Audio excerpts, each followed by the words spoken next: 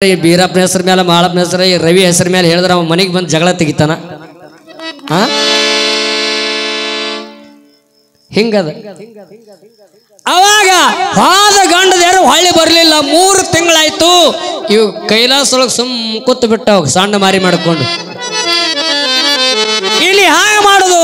ನಮ್ಮ ಪತಿದೇವರು ಹಾದವ್ರು ಬರ್ಲಿಲ್ಲ, ಅವ್ರು ಸುದ್ದಿ ತಿಳಿಲಿಲ್ಲ ತಿಳ್ಕೊಂಡ. ಅವಾಗ ನಾರದ ಹೇಳತ್ತ, ನಾರದ ಅಂದತ್ತ, ಅನಸೂದೇವಿ ಮನ್ಯಾಗ ಕೂಸಾಗ ಆಡಕತ್ತೆ, ಹೋಗಿ ಬೇರೆ ಅಂದತ್ತವ. ಅವಾಗ ಪಾರ್ವತಿ ಲಕ್ಷ್ಮೀ ಸರಸ್ವತಿ 3 ಮಂದಿ ಕೂಡಿ ಅನಸೂದೇವಿ ಮನೆಗೆ ಬಂದ್ರು. ಬಂದ ನೋಡ್ತಾರ ಕೂಸಾಗ ಆಡಕತ್ತ. ಅವಾಗ ನಮ್ಮ ಪತಿದೇವರು ಬಂದಾರೇನ್ರಿ ಅಂತ ಕೇಳಿದ್ರತ್ತವ್ರು ಅನಸೂದೇವಿಗೆ. 3 ಮಂದಿ ಅವ್ರಂದದ್ದು ಬಂದಾರ್ಯವ, ತೊಟ್ಟಲ್ದಾಗ ಅದಾರ, ನಿಮ್ಮ ಗಂಡುಗಳಿಗೆ ನೀವೇ ಕೋನ ಹಿಡ್ಕೊಂಡು ಹೋಯ್ರಿ ಅಂದತ್ತಕ್ಕಿ. ನಿಮ್ಮ ಗಂಡುಗಳು ನೀವೇ ಕೋನ ಹಿಡ್ಕೊಂಡು ಹೋಯ್ ಅಂದ. ಕೂಸಾಗ ಆಡಕತ್ತವ.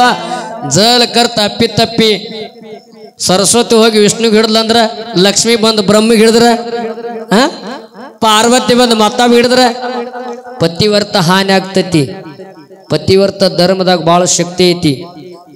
ಹೆಂಗೈತೈತಿ ಕೇಳಿದ್ರ ಹೇಳ್ತಾನ ಹವಿನಾಳ ಕಲ್ಲಪ್ಪ ಮುತ್ಯ ಏನ್ ಹೇಳ್ತಾನ, ಪತಿವರ್ತ ಧರ್ಮದಲ್ಲಿ ಹೆಣ್ಣಿನ ಜನ್ಮದಲ್ಲಿ ಒಂದೊಂದು ಸೂಕ್ಷ್ಮದ ತತ್ವಗಳದಾವ. ಆ ತತ್ವ ಭಾಳ ತಿಳ್ಕೊಬೇಕು ಮನುಷ್ಯ. ಅಂದ್ರೆ ನಮ್ಮಲ್ಲಿ ಸಮೃದ್ಧಿ ಇರ್ತೈತಿ, ನಮ್ಮ ಜೀವನ ಹಸನ್ ಇರ್ತೈತಿ. ಹೆಣ್ಣು ಗಂಡು ಅಂತಕ್ಕಂಥ ಭೇದ ಭಾವ ಇಲ್ಲ, ಇಲ್ಲಿ ತತ್ವದ ಭಾವ ಇರ್ಬೇಕು ಮನುಷ್ಯನಲ್ಲಿ. ಹೇಳ್ತಾನವ ಯಾರೋ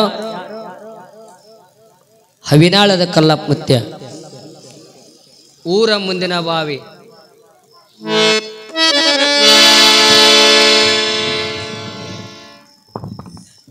ಊರ ಮುಂದಿನ ಬಾವಿ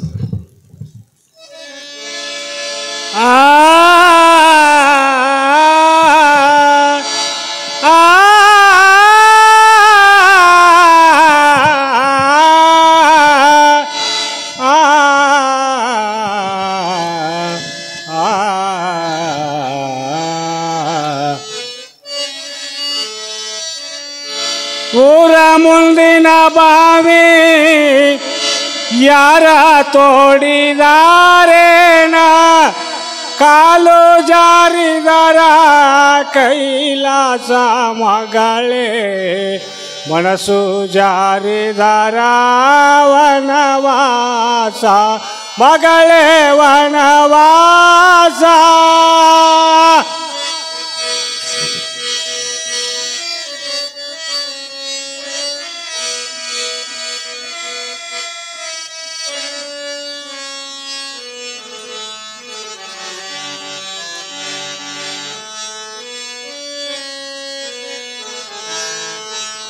ಅತ್ತೆ ಮಾವರ ಸೇವೆ ನೀ ತಪ್ಪದೆ ಮಾಡವ್ವ, ಅತ್ತೆ ಮಾವರ ಸೇವೆ ನೀ ತಪ್ಪದೆ ಮಾಡವ್ವ, ಗಂಡನ ದೇವರಂದು ನೀ ತಿಳ್ಕೋ ಮಗಳೇ, ಎಂದೆಂದಿಗೂ ತವರ ಸ್ಥಿರವಲ್ಲ ಮಗಳೇ ಸ್ಥಿರವಲ್ಲ.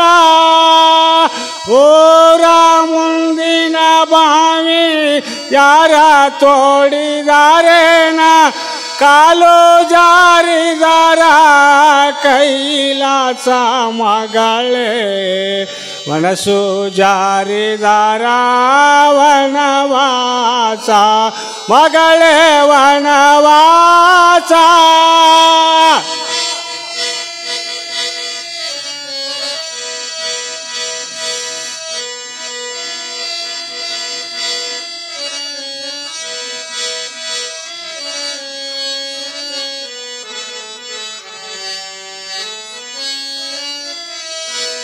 ಹಾಲಕ್ಕಿ ಹೂವಿಲ್ಲ ಸಾಲಕ್ಕೆ ಕೊನೆಯಿಲ್ಲ, ಹಾಲಕ್ಕಿ ಹೂವಿಲ್ಲ ಸಾಲಕ್ಕೆ ಕೊನೆಯಿಲ್ಲ, ಜಾಲಿಯ ಮರವೋ ನೆರಳಲ್ಲ ಮಗಳೇ, ಎಂದೆಂದಿಗೂ ತವರ ಸ್ಥಿರವಲ್ಲ ಮಗಳೇ ಸ್ಥಿರವಲ್ಲ. ಊರ ಮುಂದಿನ ಬಾವಿ ಯಾರ ತೋಡಿದಾರೇನ ಕಾಲು ಜಾರಿದಾರ ಕೈಲಾಸ ಮಗಳೇ ಮನಸ್ಸು ಜಾರಿದಾರ ವನವಾಸ ಮಗಳೇ ವನವಾಸ. ನಾವು ಒಂದು ತತ್ವ ಬಹಳ ಸೂಕ್ಷ್ಮ ಐತಿ.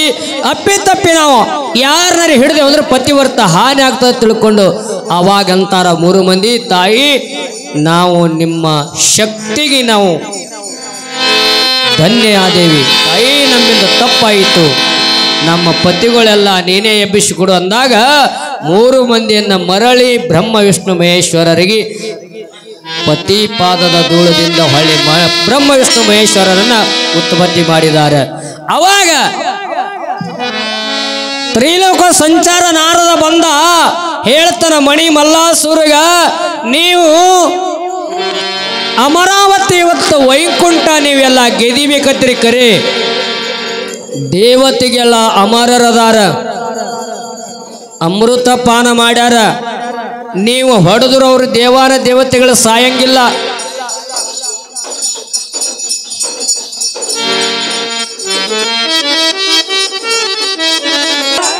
ಹೇಳ್ದ ನಾರದ, ನೀವು ಅವರನ್ನ ಗೆದಿಬೇಕಾದ್ರೆ ಏನು ಮಾಡ್ಬೇಕು ಕೇಳಿದ್ರ, ನಾರದ ಬಂದ ನಾರನ ಪಾದಕ್ಕೆ ನಮಸ್ಕಾರ ಮಾಡಿ ಅವನಿಗೆ ಉಚಿತ ಆಸನ ಮೇಲೆ ಕುಂಡ್ರಿಸಿದಾಗ ನಾರದ ಹೇಳ್ತಾನೆ, ನೀವು ಅವರನ್ನ ಸೋಲಿಸಬೇಕಾದ್ರೆ ಏನು ಮಾಡ್ಬೇಕು ಕೇಳಿದ್ರ, ಈ ಭೂಮಿ ಮ್ಯಾಲ ಋಷಿ ಮುನಿಗಳ ಸಿದ್ಧ ಸತ್ ಪುರುಷರ ಯಜ್ಞ ಯಾಗಾದಿಗಳನ್ನ ನೀವು ಬಂದ್ ಮಾಡಬೇಕು.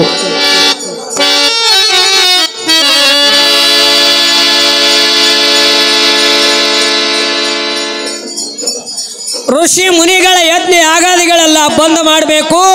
ಆ ಯಜ್ಞ ಯಾಗಾದಿಗಳು ಯಾವಾಗ ಬಂದ್ ಆಗುತ್ತಾ ಬರ್ತಾವ ಅವಾಗ ಆ ದೇವಾನ ದೇವತೆಗಳ ಶಕ್ತಿ ಕುಗ್ಗುತ್ತಾ ಬರ್ತದ, ಶಕ್ತಿ ಕಡಿಮೆ ಆಕೋತ ಬರ್ತದ.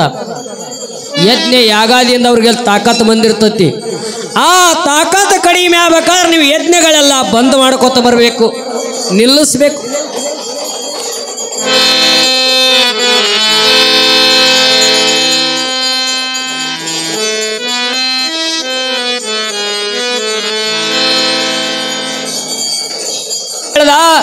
ನೀವು ಈ ಯುದ್ಧದೊಳಗೆ ಗೆದಿಬೇಕಾದ್ರ ನೀವು ವಾಮನ ನಿಮ್ಮ ತಂದಿಗೆ ಹೊಡೆದಾನಲ್ಲ, ಆ ಹೊಡೆದ ಸೇಡ್ ನೀ ತೀರಿಸ್ಕೋಬೇಕಾದ್ರ ನೀವು ಮಣಿ ಮಲ್ಲಾಸುರರಿಬ್ರು ಆ ಸೇಡ್ ತೀರಿಸ್ಕೋಬೇಕಾದ್ರ ದೇವಾನ ದೇವತೆಗಳ ಯಜ್ಞಗಳೆಲ್ಲ ಬಂದ್ ಮಾಡ್ರಿ. ಇನ್ನೊಂದು ಏನು ಮಾಡ್ರಿ ಕೆಲಸ ಅಂತ ಕೇಳಿದ್ರ, ಈ ಮಣಿಚೂಲ ಪರ್ವತದೊಳಗ ಬ್ರಹ್ಮನನ್ನ ಕುರಿತು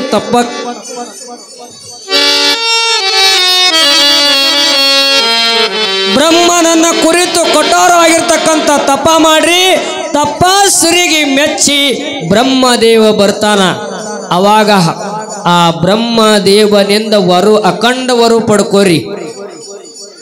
ಬ್ರಹ್ಮದೇವನಿಂದ ಅಖಂಡ ವರು ಪಡ್ಕೋರಿ ಅಂತ ಹೇಳಿ ಆಶೀರ್ವಾದ ಮಾಣಿಕಾಸುರ ಮಲ್ಲಾಸುರಗ ಆಶೀರ್ವಾದ ಮಾಡಿ ನಾರದ ಹೋದ.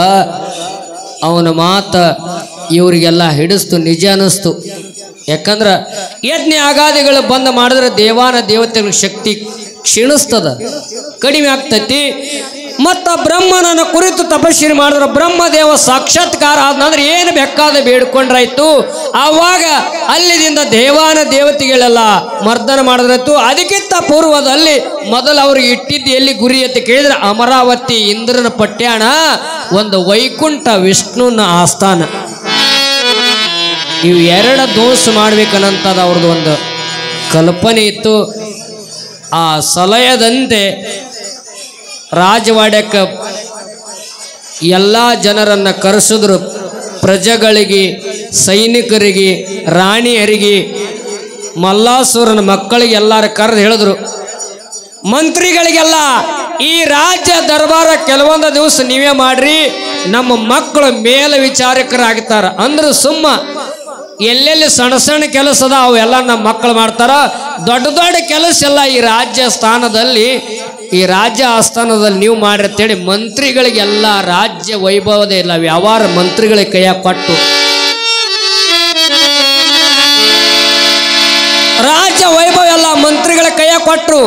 ಇವರು ಯಾರು ಮಾಣಿಕಾಸುರ ಮತ್ತು ಮಲ್ಲಾಸುರ ಇಬ್ರು ಅರಮನೆ ಬಿಟ್ಟು ಹೊಂಟ್ರು. ಎಲ್ಲಿ? ತಪಸ್ಸಿರಿ ಮಾಡ್ಲಕ್ಕ ಮಣಿಚೂಲ ಪರ್ವತಕ್ಕ ತಪ್ಪಕ್ಕೆ ಹೊಂಟ್ರು. ಅವಾಗ ರಾಜವಾಡದ ಜನ ಎಲ್ಲ ಇವರಿಗೆ ಜಯವಾಗಲಿ, ಹೋದ ಕೆಲಸ ಶುದ್ಧ ಆಗಲಿ ತಿಳ್ಕೊಂಡು ಎಲ್ಲರೂ ಹಾರೈಸಿದ್ರು. ಅರಮನೆ ದ್ವಾರ ಬಾಗಿಲು ದಾಟುವಂತ ಸಂದರ್ಭದೊಳಗ ಎಲ್ಲ ರಾಣಿಯರು ಬಂದ್ರು. ಮಲ್ಲಾಸುರನ ಹೆಂಡತಿ ಮಾಣಿಕಾಸುರನ ಹೆಂಡತಿ ಇಬ್ರು ಬಂದು ಮುತ್ತಿನ ಆರತಿ ಹಚ್ಚಿ ಗಂಡದರಿಗೆ ಬೆಳಗಿ ಹೋದ ಕೆಲಸ ಶುದ್ಧ ಆಗಲಿ ತಿಳ್ಕೊಂಡು ಆರತಿ ಬೆಳಗಿ ಅವ್ರನ್ನ ಹಚ್ಕೊಟ್ರು. ಅವಾಗ ಮಲ್ಲಾಸುರ ಮಾಣಿಕಾಸುರ ಮಣಿಚೂಲ ಪರ್ವತದಲ್ಲಿ ಒಂದು ಭವ್ಯವಾಗಿರ್ತಕ್ಕಂಥ ಸುಂದರವಾಗಿರ್ತಕ್ಕಂಥ ಶುದ್ಧವಾಗಿರ್ತಕ್ಕಂಥ ಜಾಗ ನೋಡಿ ಬಂದು ತಪಸ್ಸಿರಿ ಕುಂತ್ರು.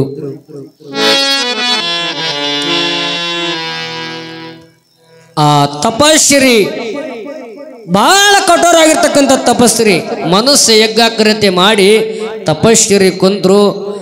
ಇವರು ತಪ ಹೆಂಗ ನಡೀತದೆ ಕೇಳಿದ್ರೆ ಬಹಳ ಕಠೋರವಾಗಿರ್ತಕ್ಕಂಥ ತಪ ನಡೀತು. ಅಂಬರಾವತಿಯಲ್ಲಿ ಇಂದ್ರಗರು ಆಯ್ತು.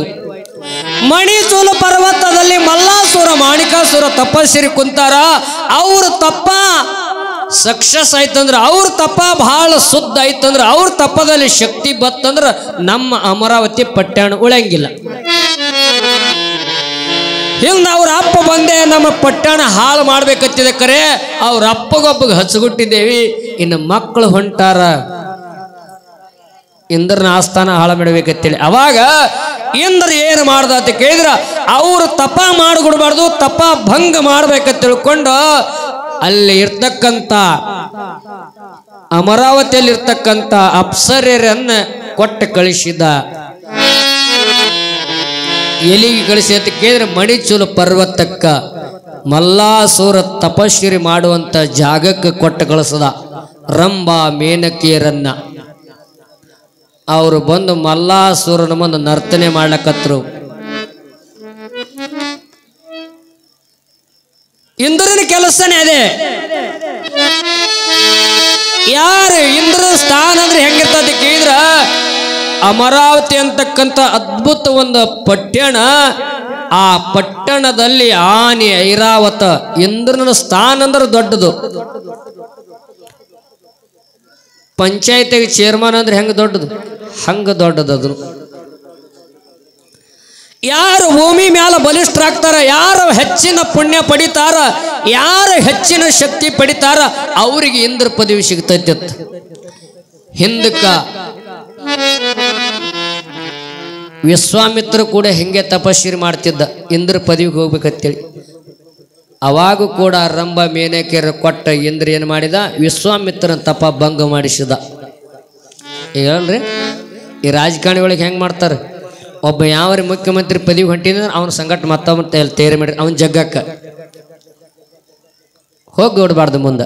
ಹಂಗ ಹೆಂಗ ವಿಶ್ವಾಮಿತ್ರ ತಪ ಭಂಗ ಮಾಡಿಸಿದ ಹಂಗ ಮಲ್ಲಾಸುರನ ತಪ ಭಂಗ ಮಾಡಿಸ್ಬೇಕಂತ ತಿಳ್ಕೊಂಡ ಅಪ್ಸರೆಯರನ್ನ ಕೊಟ್ಟು ಕಳಿಸಿದ ಇಂದ್ರ. ಅಪ್ಸರೆಯರು ಬಂದು ಮಲ್ಲಾಸುರನ ಮುಂದ ನರ್ತನೆ ಮಾಡಕತ್ರು. ಆ ನರ್ತನಕ್ಕೆ ಇವ ಒಳಗಾಗಲಿಲ್ಲ, ಕಣ್ಣು ತೆರೆದು ನೋಡಿಲ್ಲ. ಕಠೋರವಾಗಿರ್ತಕ್ಕಂಥ ತಪ್ಪ ಮಾಡಕತ್ರು ಇವ್ರು. ಅವರೆಲ್ಲ ನರ್ತಕಿಯರು ಸೋತರು. ಕುಣದು ದಣದ್ರು ಏನು ಮಾಡಿದ್ರು ಇವ್ರು ತಪ ಭಂಗ ಆಗ್ಲಿಲ್ಲ. ಸೋತು ಮರಳಿ ಇಂದ್ರನ ಸ್ಥಾನಕ್ಕೆ ಹೋದ್ರವರು.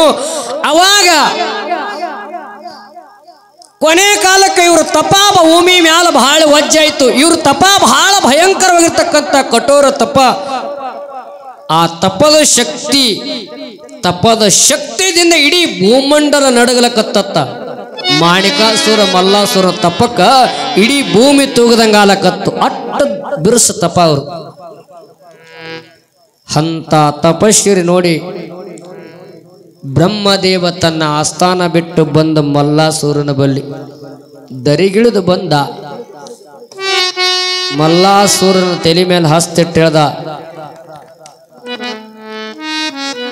ದೈತ ಕುವರರೇ, ಕಠೋರವಾಗಿರ್ತಕ್ಕಂಥ ತಪ ಮಾಡ್ಲಿಕ್ಕತ್ತೀಪ, ನಿನಗೇನು ಬೇಕಾಗ್ಯದ ಹೇಳು, ಬೇಡಿದ್ದು ವರ ಕೊಡ್ತೀನಿ ಅಂದ ಬ್ರಹ್ಮ. ಅವಾಗ ಕಣ್ಣು ತೆರೆದು ನೋಡ್ದ ಬ್ರಹ್ಮದೇವ, ಮುಂದೆ ನಿಂತನ ಪಾದಕ್ಕೆ ನಮಸ್ಕಾರ ಮಾಡ್ದ. ಅವಾಗ ಬ್ರಹ್ಮದೇವ್ ಕೇಳ್ದ, ಏನು ಬೇಕು ನಿನಗ? ಭಗವಂತ, ನಿನಗ ತಿಳಿಯಾರ್ದ ವಸ್ತು ಯಾವಾದದ ಜಗತ್ತಿನೊಳಗ? ಹಿಂದಿನ ಕಾಲಮಾನ ಹಿಡ್ಕೊಂಡು ವಿಷ್ಣು ದೇವ ದೈತರ ಮ್ಯಾಲ ಕೋಪ ಸಾಧಿಸ್ಕೊತೆ ಬಂದಾನ, ದೈತರ ಸವಾರ ಮಾಡ್ಕೊತೆ ಬಂದಾನ ವಿಷ್ಣು ದೇವ.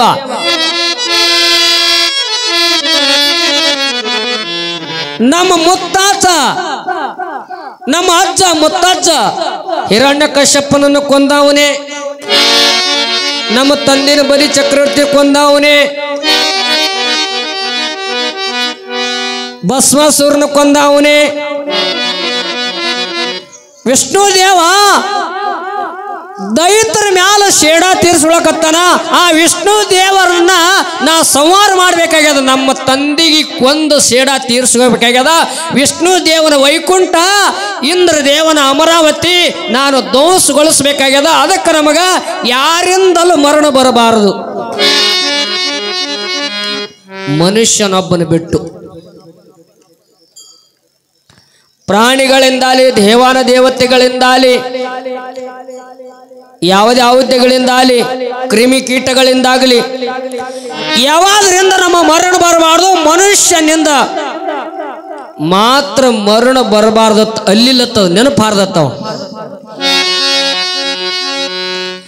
ಯಾವಾದ್ರಿಂದ ಮರಣ ಬರಬಾರ್ದ, ಕರೆ ಮನುಷ್ಯನಿಂದ ಮರಣ ಬರಬಾರ್ದ, ಇದೊಂದು ಅಲ್ಲಿಲ್ಲತ್ತವ, ಇದೊಂದು ನೆನಪಾರ್ದ. ಯಾಕಂದ್ರೆ ಕರ್ಮಕ್ಕೆ ಹಂಗ ಆಗ್ತಾವ.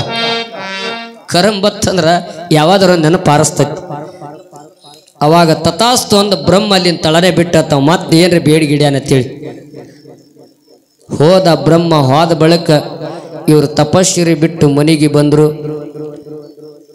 ಬ್ರಹ್ಮದೇವ ನಮಗ ಕೃಪಾ ಮಾಡ್ಯಾನಂದ್ರೆ ಇನ್ನು ಜಗತ್ತೊಳಗೆ ನಾವೇ ಚಕ್ರವರ್ತಿಗಳು, ನಮ್ಮನ್ನ ಯಾರು ಕೇಳೋರು? ಇನ್ನು ಅಹಂಕಾರ ತುಂಬಿ ಬಿಡ್ತಾವ್ರಿ.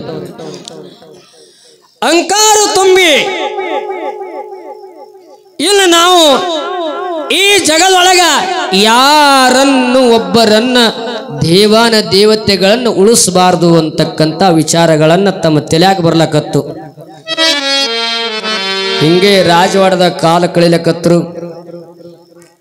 ಕೆಲವೊಂದು ದಿವಸ ಆದ ಬಳಿಕ ರಾಜ್ಯ ಪ್ರಜೆಗಳೆಲ್ಲರೂ ಕೂಡಿಕೊಂಡು ಒಂದು ದಿವಸ ವಿಹಾರ ಸಂಚಾರಕ್ಕಾಗಿ ಮಣಿಚೂಲ ಪರ್ವತದಲ್ಲಿ ಹೋಗಿದ್ದಾರೆ.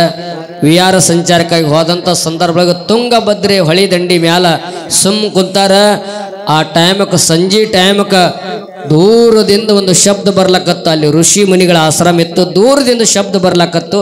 ಅವಾಗ ಆ ಶಬ್ದ ಕೇಳಿ ಇದು ಯಾರೋ ಇಲ್ಲಿ ಯಜ್ಞ ಮಾಡ್ಲಕತ್ತಾರ ತಿಳ್ಕೊಂಡು ರಾಜ್ಯ ಸೈನ್ಯ ಎಲ್ಲ ಹೋಗಿ ಅವ್ರನ್ನ ಧ್ವಂಸಗೊಳಿಸಿ ಎಲ್ಲ ಋಷಿ ಮುನಿಗಳಿಗೆ ಕಂಬಕ್ಕೆ ಕಟ್ಟಿ, ಆಲದ ಗಿಡಕ್ಕೆ ಕಟ್ಟಿ ಅವ್ರಿಗೆ ಚಿತ್ರ ಹಿಂಸೆ ಕೊಡ್ಲಕತ್ರು. ಇವ್ರು ಯಾವ ರೀತಿ ಚಿತ್ರ ಹಿಂಸೆ ಕೊಟ್ರು? ಋಷಿ ಮುನಿಗಳೆಲ್ಲ ಏನು ಮಾಡ್ತಾರ ಮುಂದೆ